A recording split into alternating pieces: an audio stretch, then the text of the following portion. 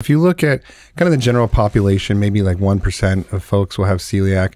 In type 1, that goes up to about 6 to 10%, depending on who you ask.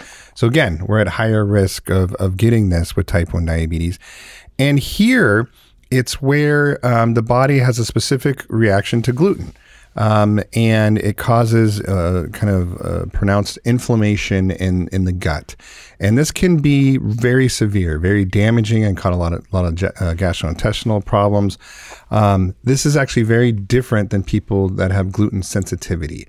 I was thinking about this because, you know, you say, okay, gluten's in wheat, it's in bread, these very kind of common things. Yeah. Why do humans have this? It seems like if we were allergic to gluten, like that should have kind of died out years ago. And I was reading about this, that apparently the kind of T cells, the certain T cell receptor that's associated with celiac and type 1 diabetes, presumably had some like protective effects in terms of helping people fight off viruses and bacteria.